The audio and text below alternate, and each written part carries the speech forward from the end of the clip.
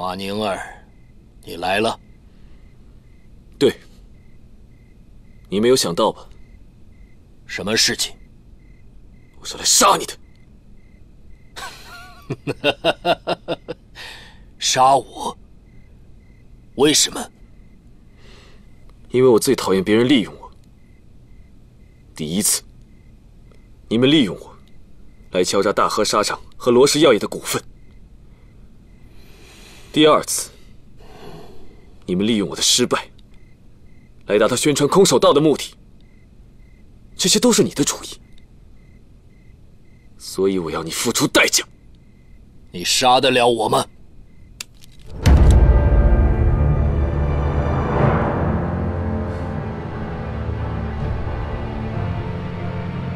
现在，我杀你跟捏死一只蚂蚁有什么区别？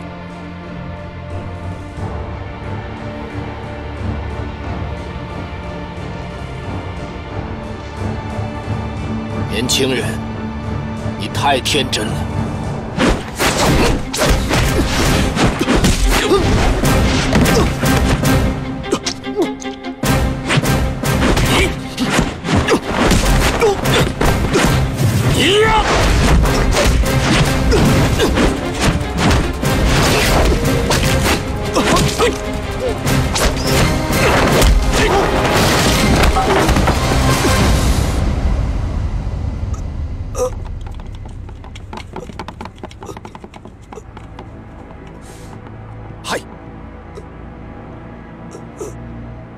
活不了多久了，把他扔出去。河内，加强巡逻，我不希望这样的事情再发生。嗨。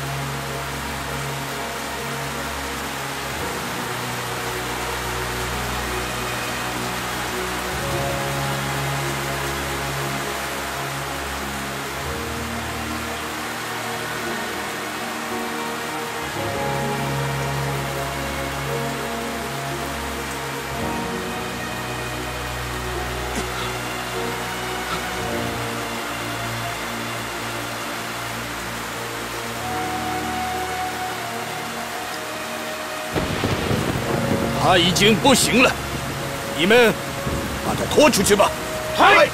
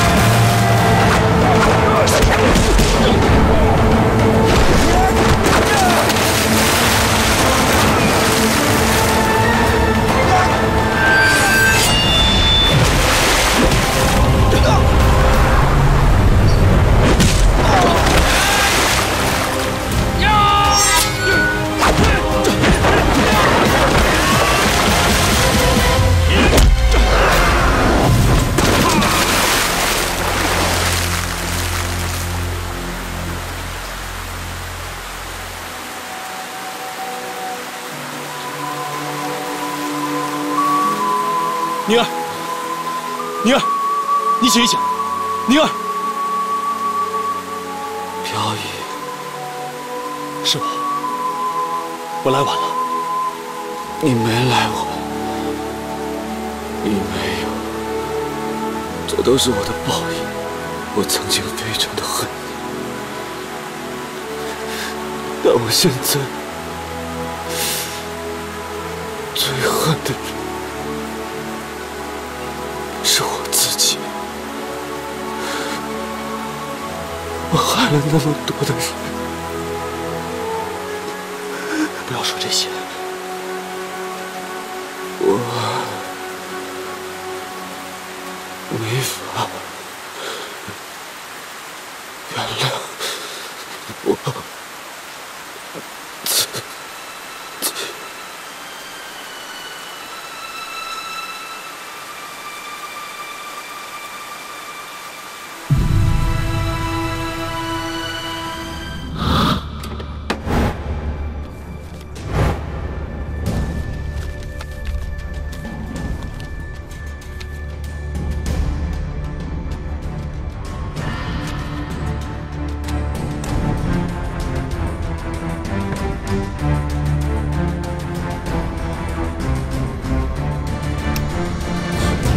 李迎春，把你身上的枪扔掉，快点！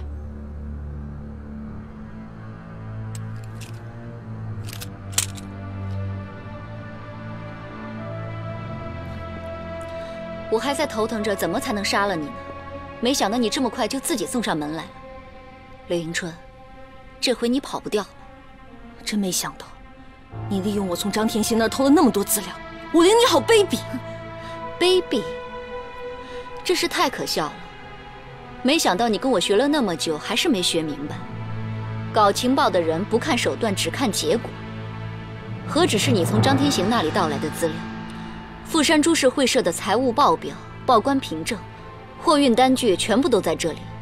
你有命把他们带走吗？柳迎春，再见吧。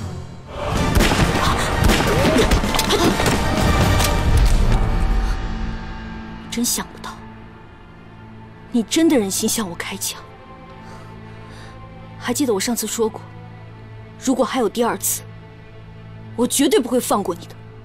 迎春，哦不，丽雪，有话好好说。我刚才只是一时冲动，一时冲动？你当我傻吗？丽雪，你现在拿枪指着我，可是你还记不记得？当初是谁手把手教你用枪的？你初到上海的时候一无所有，又是谁安排了你的衣食住行？如果没有我，你现在会在哪儿？你上次跟我说，在你的世界里，感情这2个字永远存在。在上海，这通讯社也算是你的老家吧？你真的忍心在这里杀我吗？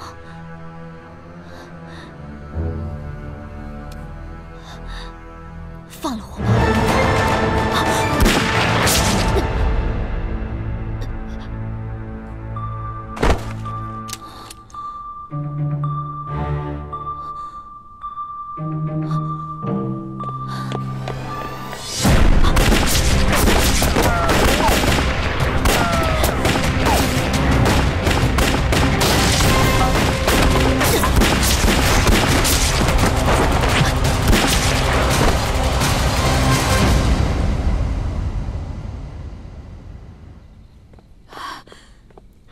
迎春，发生什么事了？我去的通讯社，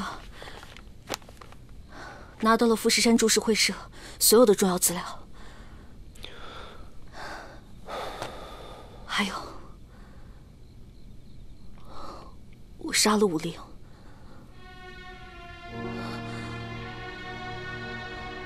我本来不想杀他的，可是没想到。他真的开枪杀我！迎春，没有谁比我更理解你。我知道你这样做也是万般无奈。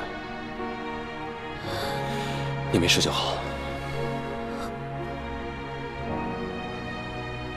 对了，飘逸，原来我们以前都想错了，老想着查仓库，其实仓库的货物是完全可以暗中转换的，但是他们的财务是没有错的。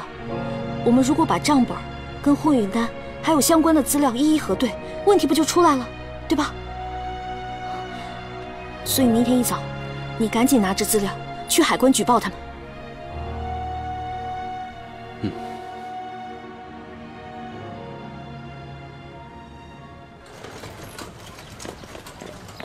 哎，朱少侠，朱少侠，两位等等，二位这是去哪儿啊？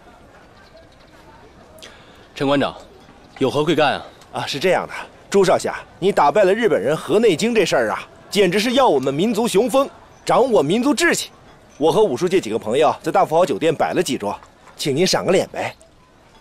你的好意我心领了，我不善应酬，如果没有别的事，那我先告辞。哎，朱少侠，是这样的，我这武术馆武术总教练马宁儿他已经失踪多天了，我想您先过去顶替一下他的职位。哎，如果您答应了，上海武术协会主席这一职也是您的，您觉得如何？很抱歉，我没兴趣。啊，对了，陈馆长，我跟河内经比赛当天，有一帮人当街阻拦，你知道是谁干的吗？这个我还真不知道，有这样的事吗？还有，马宁儿已经死了，难道你也不知道吗？马宁儿死了？我不知道，我不知道。原来陈馆长什么都不知道啊！没关系，我会自己查的。我只想提醒你一句：多行不义必自毙。告辞。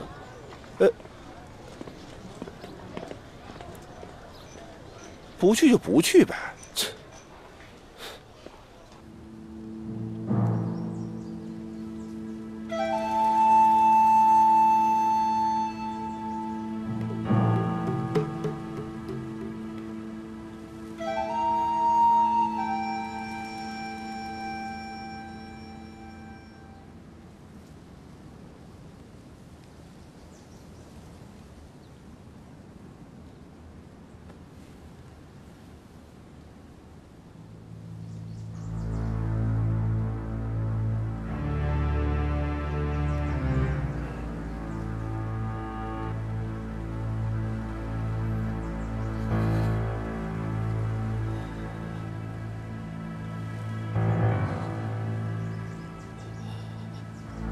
生命迟早都要消失，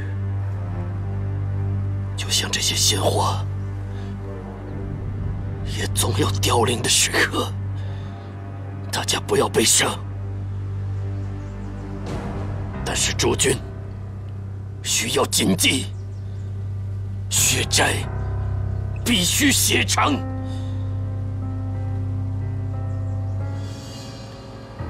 对敌人不能有半点仁慈。否则死的就是你自己。嗨！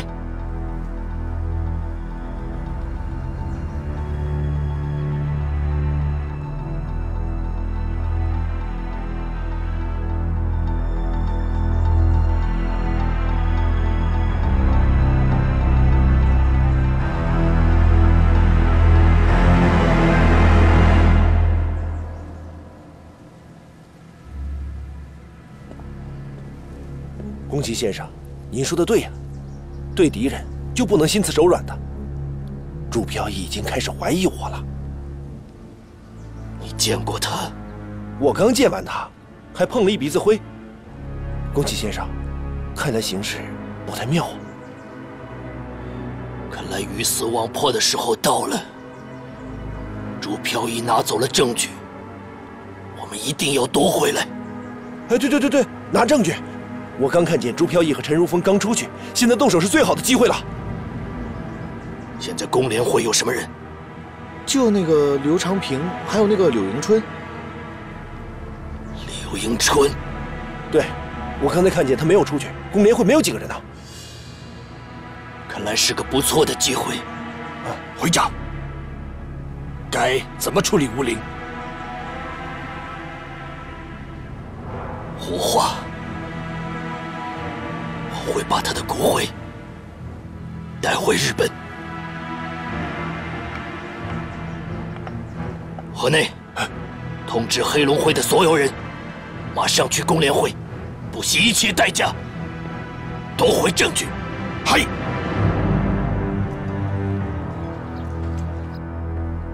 报告刘会长，杨兴将军来电，称他的先头部队7日后即可接管上海，请您做好准备。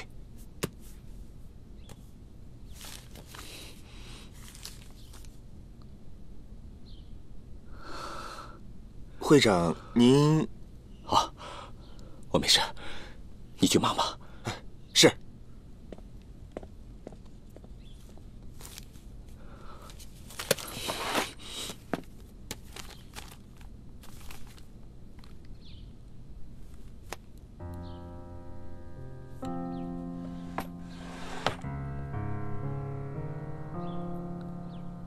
子南，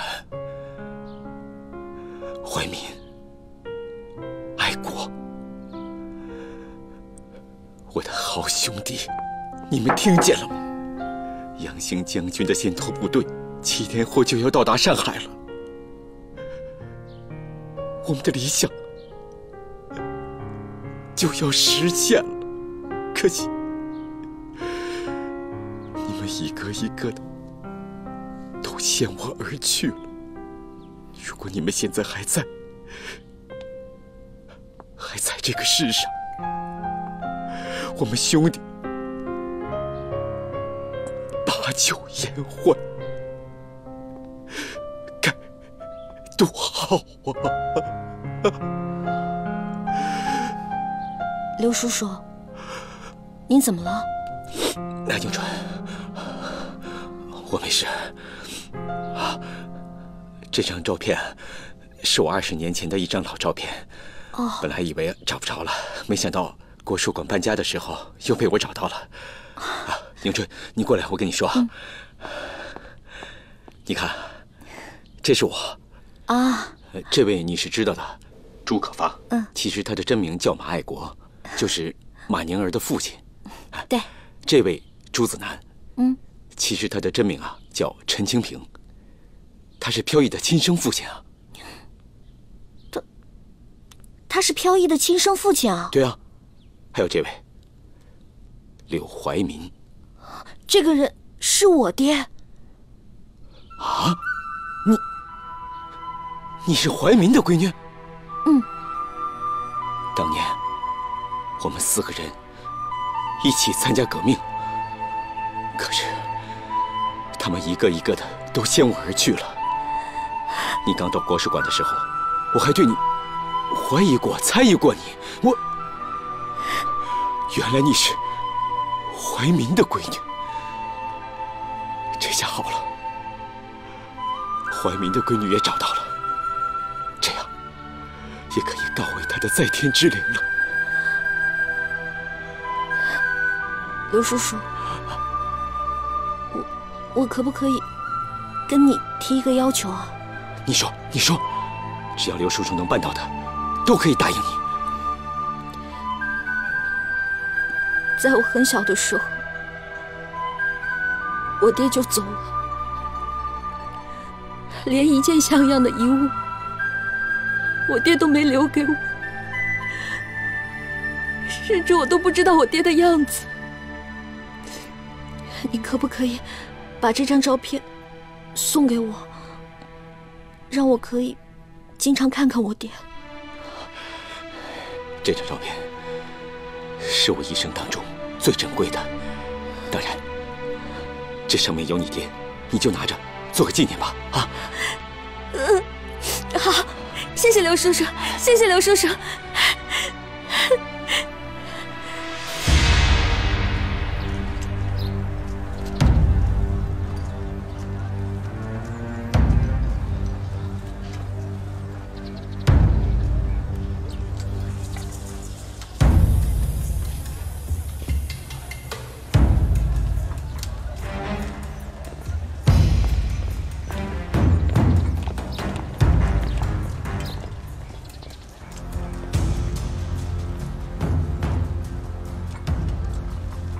恭喜，你带这么多人到我们工联会来干什么？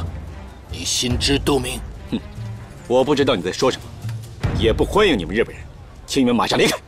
刘会长，如果你能交出从和平通讯社拿走的东西，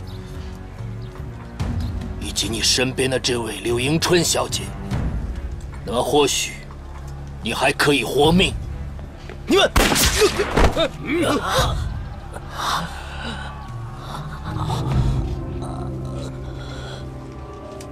请你通知朱飘逸，我在黑龙会恭候他。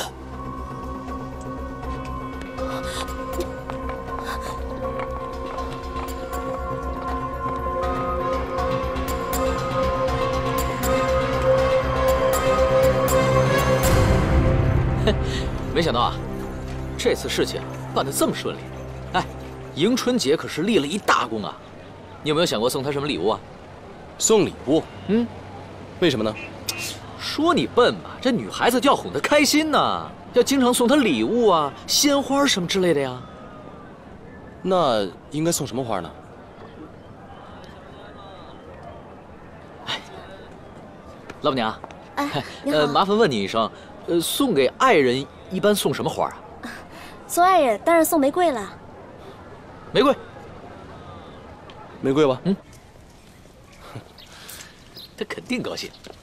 你呀，飘逸，飘逸，你可回来了！宫崎带着人把迎春抓走了，说是要拿账本去黑龙会换人。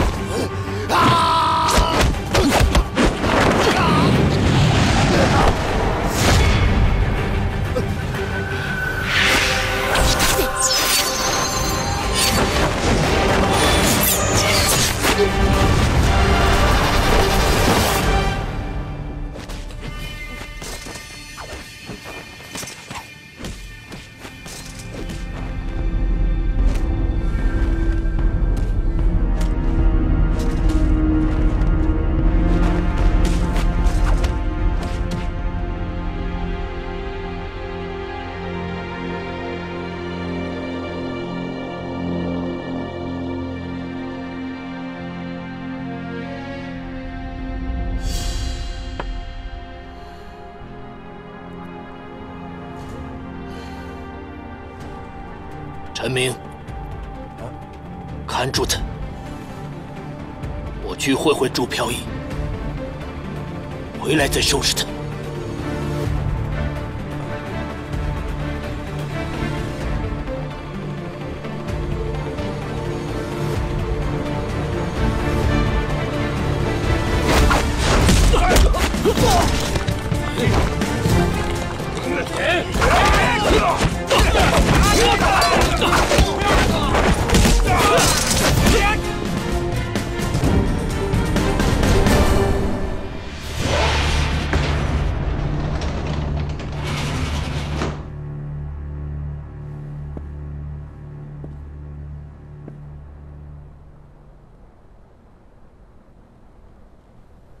柳迎春呢？哎，你别动啊！朱飘逸，我曾经说过，我们做不了朋友，就是敌人。我也曾经说过，是朋友是敌人，选择在你，不在我。看来你比马宁儿还要固执，那么你死的会比他更惨。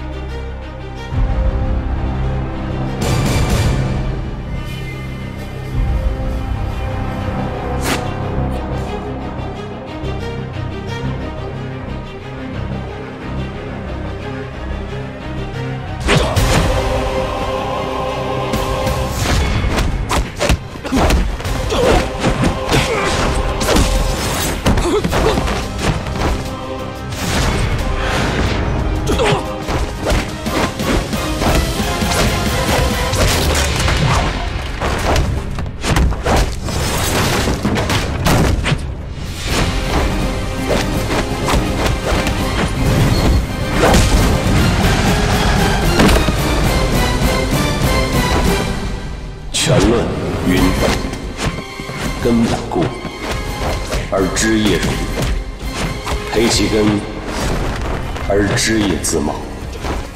根本固，源流润，内气充实，如长江之流水，滔滔不绝，取之不尽，用之不完，有来源，有去路，自然会劲大无穷，顺随自然，产生威力惊人的积极效果。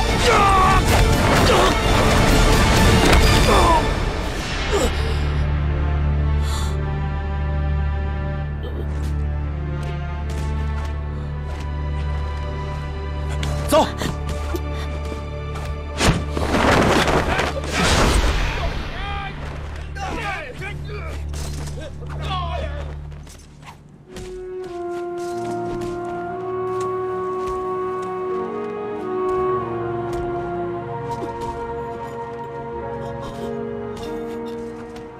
宫崎，我知道你出身于没落军人家庭，你口口声声地说是为了什么大日本帝国主义的利益。其实你们这种人，挑起国家矛盾，不惜发动战争，无非是借机重拾你们所谓的军人荣耀罢了。可为了这一己虚荣，你们还要害多少人？我告诉你，我们中国人是不可战胜的。既然你们承认我们中国是你们的老师，那你们就应当懂得如何尊敬你们的老师。朱飘逸，我承认是我说了。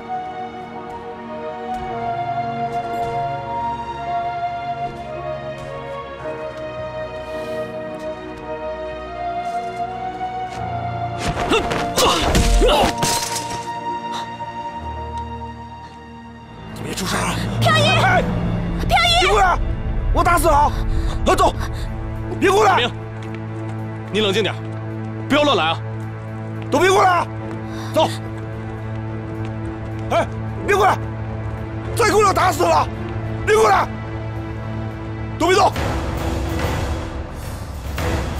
别过来啊！别过来！别过来呀！飘逸，别过来！你再过来，再过来，我打死他！我现在要打死他，打死他！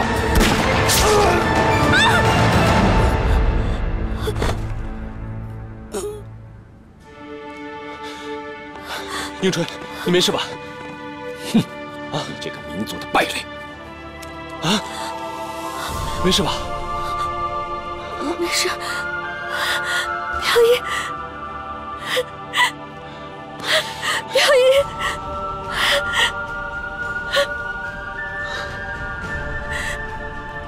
飘逸，此地不宜久留。如风，快离开这儿。哦，走，飘逸，先走吧。走。好，我们回去再说。快走，走吧。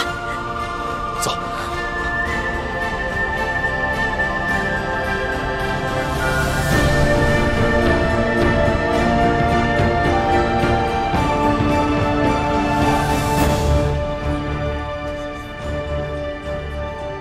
飘逸，杨兴将军让我务必转告你，革命洪流已成滔滔奔涌之势，切望你能够为国为民再立新功。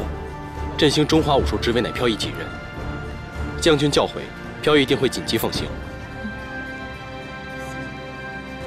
上海国术馆新任总教练陈如风，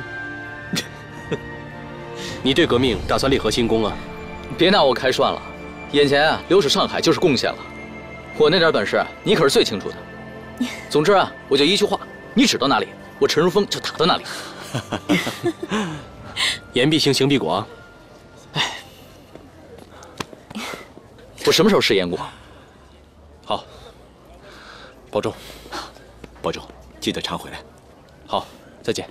嗯，再见。再见。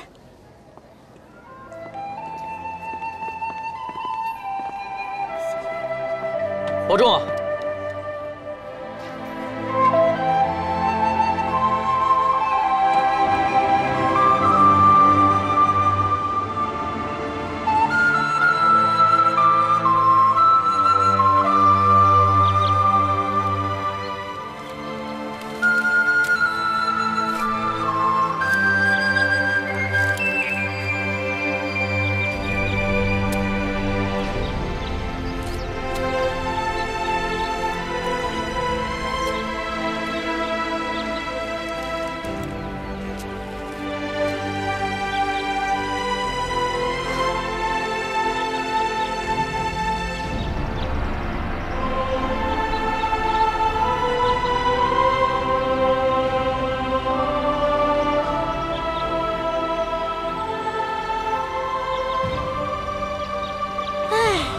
这立墓碑的人也真是的，给自己立就算了，还给我也立一个。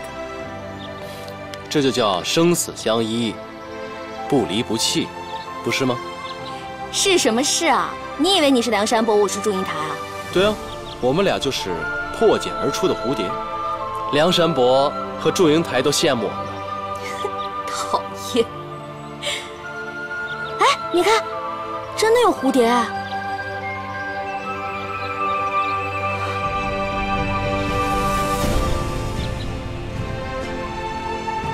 我都说了嘛，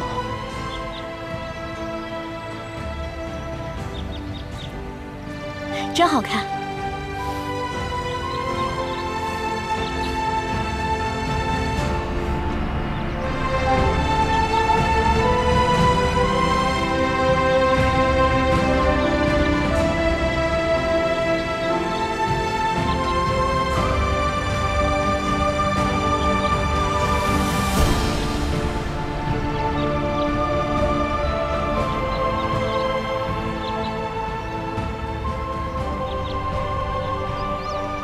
宁儿，我答应你的事情，我已经做到了。我把你们都放在一起，希望你们在那个世界里面安息吧。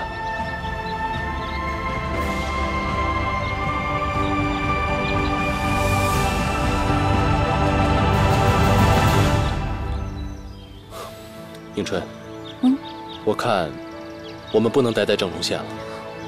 为什么？这里不是我的家，是宁儿的家。其实，我还不知道我的家在哪儿。我是一个无家可归的人。你跟着我也受苦了。原来是这个意思啊。那你想知道你的家在哪儿吗？当然想知道了。我问你，你的父亲是不是叫朱子南？是啊。我在太极门的时候，你师父曾经给我看过他哥哥的照片，告诉我他叫陈清平。那，你看，这是刘馆长给我看的照片，他跟我说，这是马爱国，这个是柳怀民，也就是我爹。他叫朱子南，也就是你爹。朱子南这个名字是因为参加革命军才改的。朱子南的本名就叫陈清平。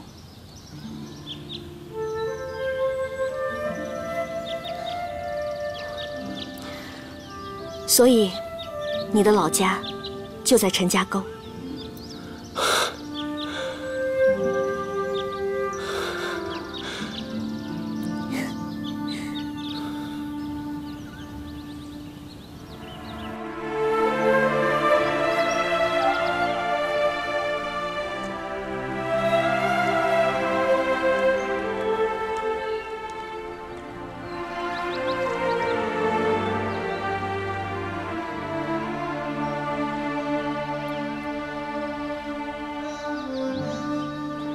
乃旭，我非常感谢你，这段时间以来对如玉的不离不弃。是时候了，加油！加油！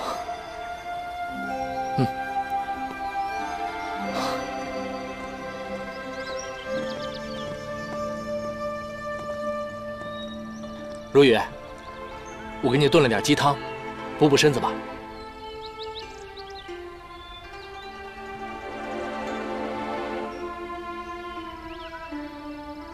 肚子怎么样？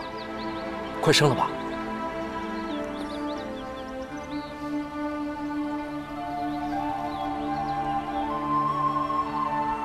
如雨啊，这可是我最后一次给你送饭了。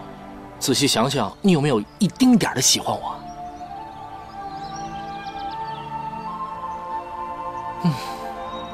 看来是没有喽。算了，我走了。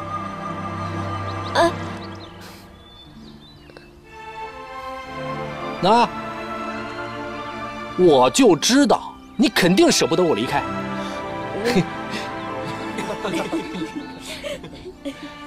如玉，我发誓，今生今世，我一定对你好。还有他。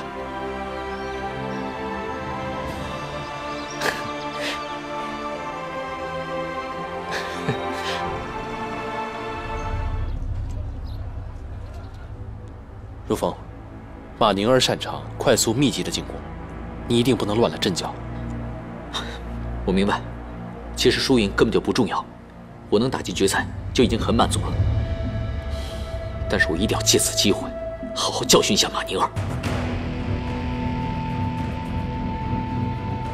马上就到了我们国术大赛重中之重的总决赛，下面有请陈如风、马宁儿，请双方上场。我上。加油！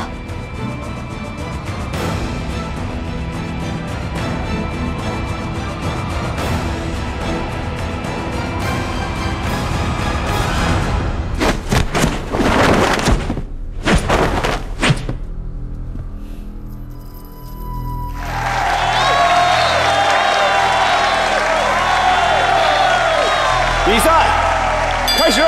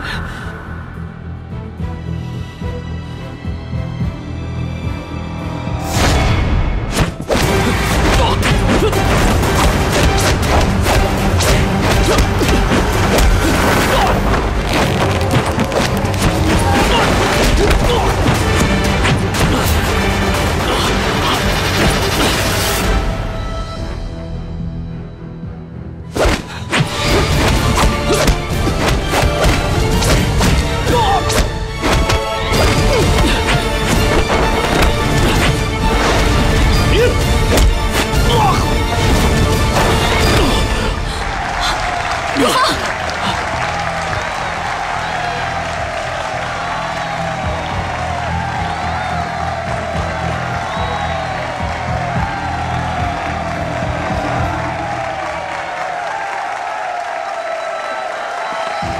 刘峰，怪我自己不小心。没事，马宁儿赢得也不容易。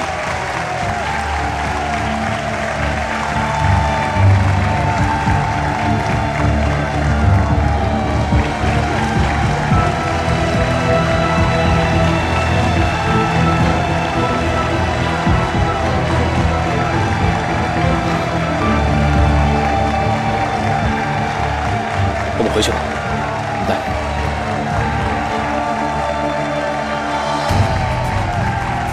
安静，安静！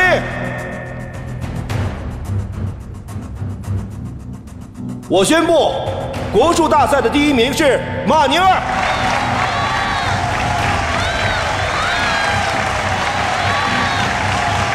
好了好了，大家安静一下。还有一个事情要宣布。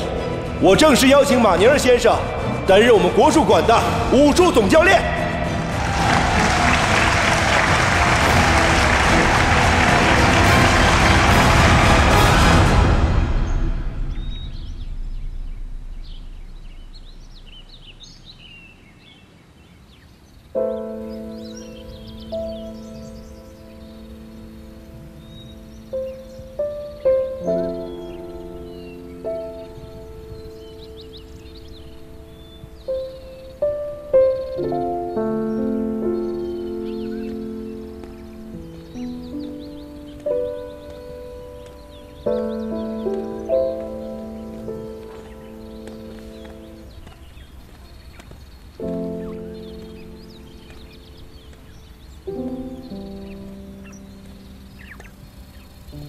你怎么来了？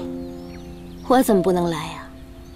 张凌海已经死了，让我远离上海的理由不存在了。难道你忘了你不仅是张凌海的人，你还是黑龙会的人吗？如果被他们知道了你还在上海，肯定不会放过你的。和你在一起，我怕什么？我这次来了，就不会再走了。什么？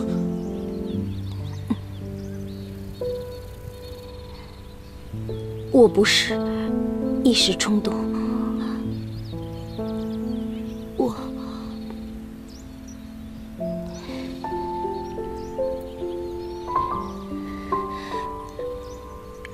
朱飘逸他们都误会你，可是你知道，我和他们不同，我是真的理解你。你太小看我了，我不需要你的理解。还有，不要再跟我提朱飘逸。 他是死是活，跟我一点关系都没有。那黑龙会呢？他们一直只是把你当做一枚棋子，你陷进去是迟早的事情。而且，之前你已经被他们利用过了。那只是一次失误，我发誓，再也不会和他们有任何瓜葛。难道你就想这样一个人吗？对，我就是想一个人。 而且我很享受一个人的生活。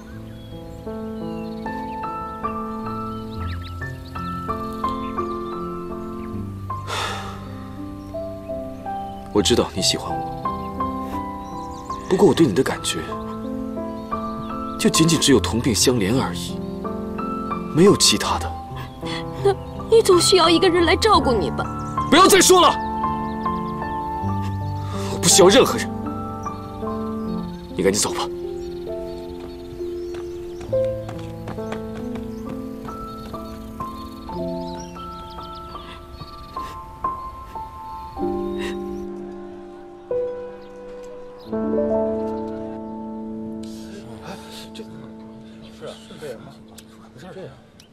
大家都给我听清楚！我不管你们以前学的是什么拳，跟的是什么师傅。今天，既然是我来教大家习武，就必须要接受我的规矩。我的话，有没有人反对？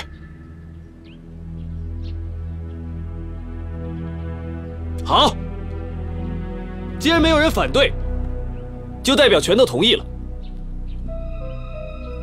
习武不是过家家，更不是儿戏。我看你们以前的教练把你们都教坏了，什么强身健体、以德服人、修身养性，这种软绵绵的虚话，我以后都不想再听到。我告诉你们，如果不能快、准、狠地击倒对手，那说什么都是空话，知道吗？好，现在开始跟着我练，准备，1、2、3、4、5、6、7、8。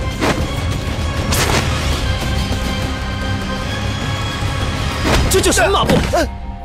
以前师傅是这么教你们的吗？马步要蹲下去一点。给我从头练，来，回到原位。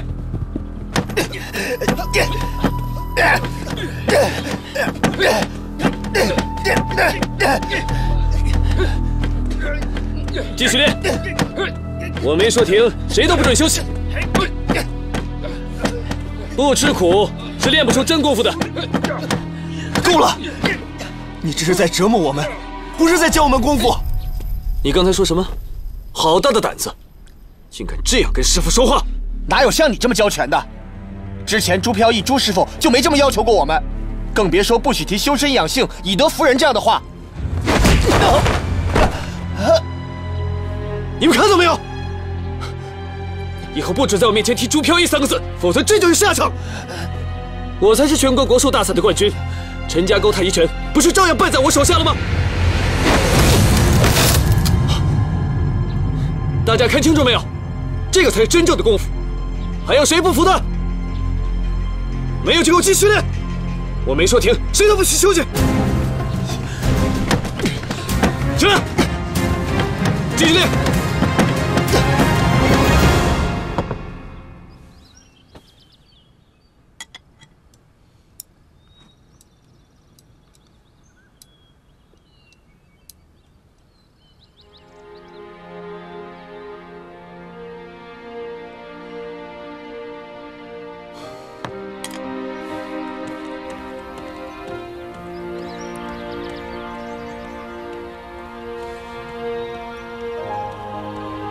我不是要你走了吗？你还在这边干嘛？我知道，对你的留恋是徒劳的。离开之后，我像是失去方向了的鬼魂，我也不知道应该去哪儿。你只要不在上海待着，你爱去哪儿去哪儿。爱去哪儿去哪儿。你为什么留在这儿？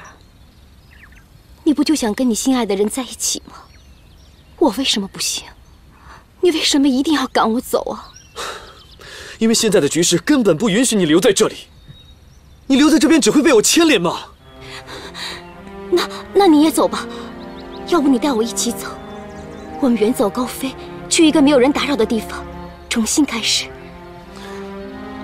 我是不会走的，我要留在这边，弥补我犯的错。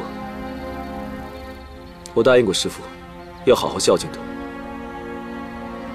我也答应过思洛，要照顾他一辈子。如果我抛弃他们的话，我会生不如死的。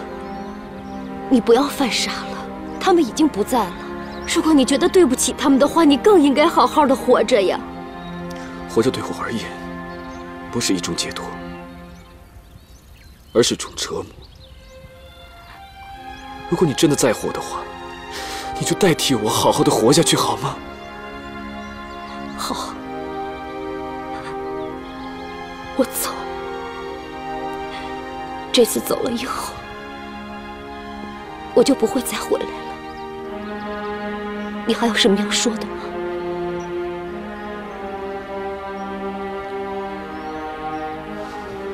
如果可以的话，我想请你帮我一个忙。你说。有一个人被我伤害得很深，我想跟他说声对不起，但我实在没有勇气见他。这个人就是陈如雨吧？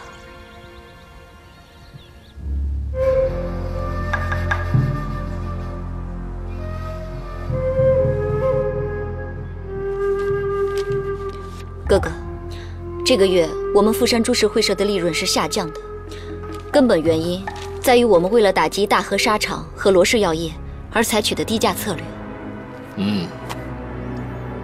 损失这点利润，不足为喜。我们的真正理想，是为了未来的战争做好一切准备。唯有如此，军人才会得到重视。我们家族曾经拥有的军人尊严和荣耀，才会得以恢复。妹妹，我们并不是为了什么大日本帝国，而是为了我们宫崎家族。有些口号，只是说给外人听的。我明白，哥哥。大和纱厂和罗氏药业的事情进展得怎么样了？有了朱飘逸等人的撑腰，这2家工厂的态度突然强硬起来，所以我们进展十分缓慢。不一定每一件事都要我们亲自去做，用中国人打击中国人才是好办法。那个马宁儿最近怎么样？他拿了国术大赛的冠军之后，就留在国术馆当了总教练，对我们的诚意似乎不感兴趣。还要努力争取啊！这个马宁儿看来是给他的诱惑还不够，你再想想办法。马宁儿无论如何都是有用的。如果他同意帮我们对付工联会是一种价值，他要不同意，他还有另一种价值。你去把河内叫过来。是。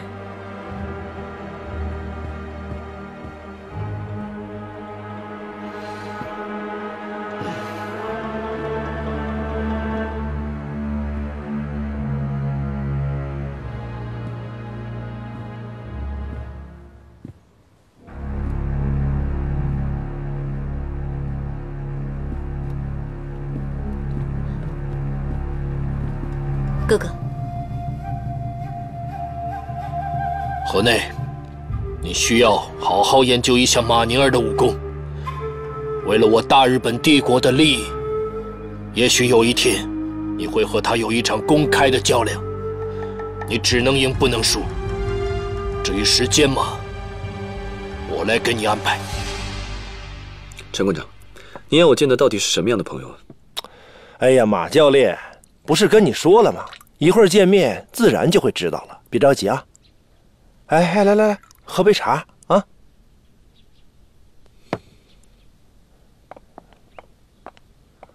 陈馆长。哎，武小姐。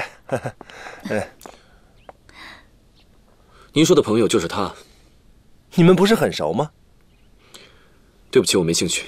哎，宁儿，哎呀，哎，这位是芳子小姐。这位就是大名鼎鼎的国术大赛冠军马尼尔先生。见过马先生。这位是国术馆陈馆长。见过陈馆长。哎，我刚想起有件急事儿，你跟武小姐好好聊啊。我先走了。哎，陈馆长慢走。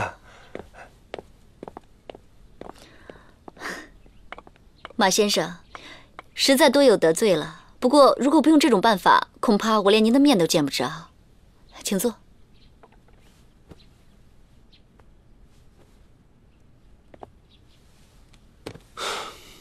我很忙，没什么时间，有话快说吧。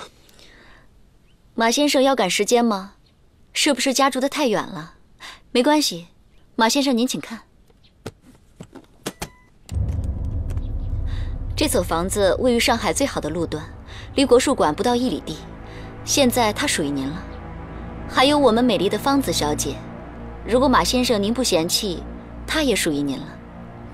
芳子小姐美丽温柔，善解人意，她能把你的生活照料得无微不至。所谓英雄配美人嘛，像马先生现在这样的成就和身份，怎么能没有这些呢？如果马先生对这些都不感兴趣，那么请看下面的。这些都属于您了。房子、女人、金钱，这些男人最爱的东西你都搬出来了。不过我好奇的是，我对你究竟有什么价值，值得你下这样的重本？那我就直说了，大和纱厂和罗氏药业，我们富山株式会社志在必得。其实之前我们和他们的合作是很顺畅的，不过你也知道，由于朱飘逸他们的工联会从中阻挠，破坏了我们和贵国工厂的正常合作，所以你想利用我去对付工联会？坦率地说，是这个意思。对不起，我现在一心只想好好教拳习武，没这个兴趣。再说，你用这些条件完全可以请到上海任何一个人来帮你做这件事情，为什么非要找我呢？因为你最了解朱飘逸，而朱飘逸就是工联会的始作俑者，而且我还知道，你跟朱飘逸本来就有私人恩怨，所以你才是最合适的。马先生，我真的很有诚意，期待与你的合作。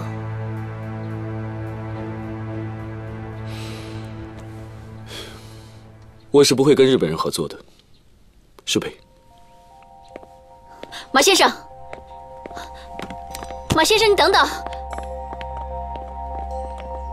马先生，马先生，你等等。马先生，你等等。马先生，你等等。哎，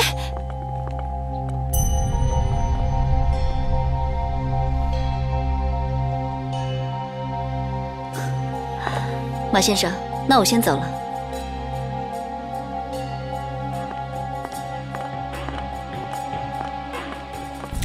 如风，你带他们先进去坐坐。好，那我们先走吧。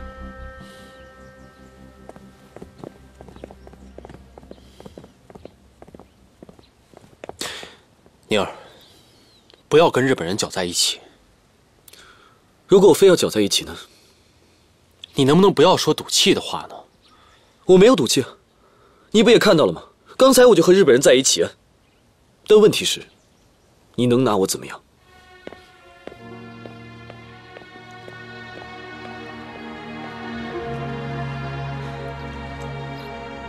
我觉得吧，马年跟日本人一定是有勾结的。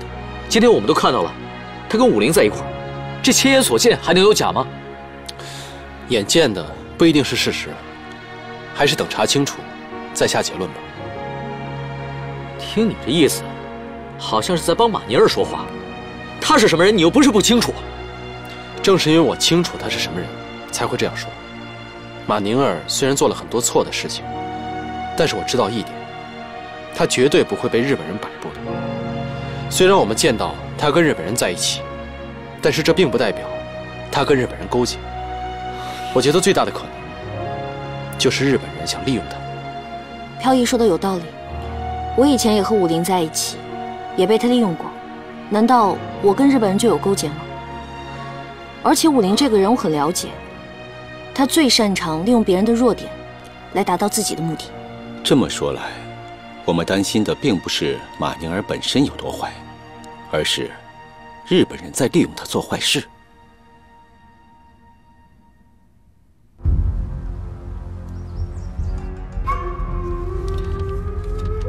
哥哥，马宁儿她并不吃我那一套，房子、金钱、女人，她都跟没看见一样。哥哥，恕我直言，马宁儿她就是个自大的人，诱惑对她来说反而会起反作用。测试出他的自大就是一种成功，我会用他的自大来打败他自己，那就没必要再在这方面花费力气了。马上执行预定方案，从日本大量调集布匹和药品运到上海，低价抛售，直到大和纱厂和罗氏药业主动求饶为止。是。不过一定要交代下去，要严格看守好仓库，免得被人抓到把柄。尤其是工联会的人。是，我知道了。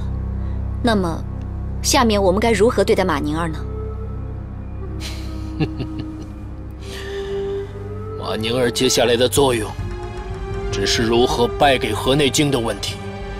一位中国国术大赛冠军，却被日本空手道给打败了。无论是对于推广空手道，提高侨民在上海的地位，还是全面打击中国人的自信，都是件极有意义的事。到了那个时候，马宁儿就什么价值都没有了。我们的话题中将不再会有他的名字。不管别人怎么说，我是不会相信你和日本人会有什么合作的，我也不会阻止你和日本人的普通交往。但是，我只想提醒你一句，千万不要被日本人利用。朱飘逸，我问你，从小到大我被谁利用过？宁儿，我从来没有怀疑过你的聪明智慧。但是当初迎春是怎么被武陵所利用的，你是知道的。真正的利用是在不知不觉当中。好，我接受你的提醒。你现在可以走了吧？其实，我还是很希望你能去工联会的。听如风说，现在国术馆的馆长陈明跟日本人走得很近。实话告诉你吧，日本人确实是想拉拢我，但被我拒绝了。没想到你们也想拉拢我，我马宁儿何德何能让你们都过来找我？但我跟过去不一样了，现在的我只想安心在国术馆里教拳习武，其他什么事我都没兴趣。这样吧，朱飘逸，我向你承诺，日本人那边我不靠，但你们这边我也不靠，我站在中间总行了吧？这样你可以走了吧？好，那告辞了。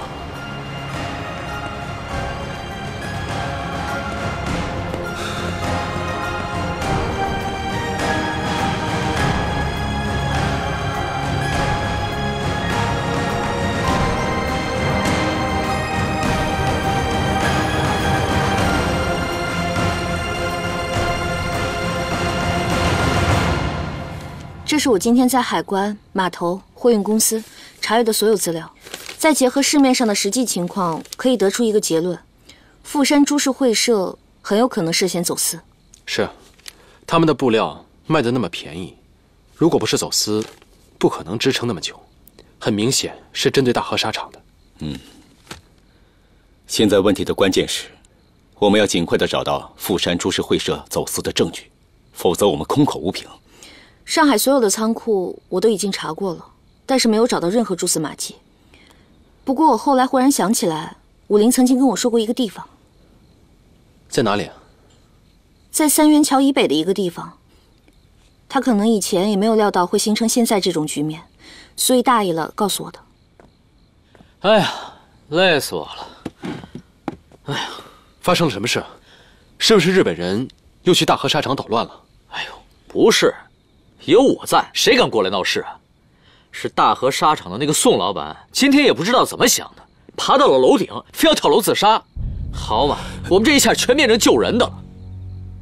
那结果呢？结果是我们好说歹说都不管用，这实在是没办法了。哎，我就通过后墙偷偷的溜上去，一把把他给拽下来了。他为什么要跳楼啊？那还不是因为布卖不出去，原料款付不起。还有拖欠工人的工资也发不下去，这实在是没办法呀。宋老板啊，才选择跳楼的。看来不能再等了，我们必须要尽快的找到他们走私的证据。刘叔叔，不如明天我和如风去迎春说的那个仓库调查一下吧。好，还是我去吧，我对那儿比较熟悉。不行，我们去就行了。好，我看还是让飘逸和如风去吧，这样的事让男人去比较合适。可是我……好了，别说了。大家早点休息。好。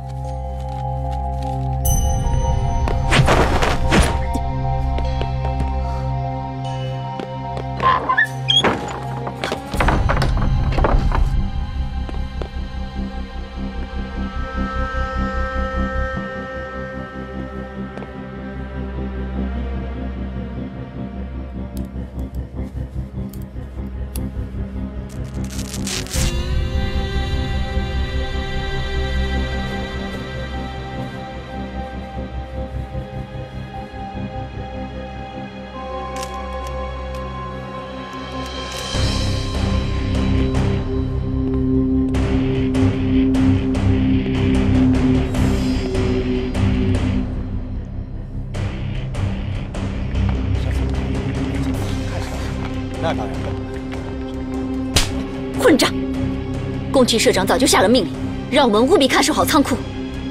可是你们两个竟然在这里闲聊。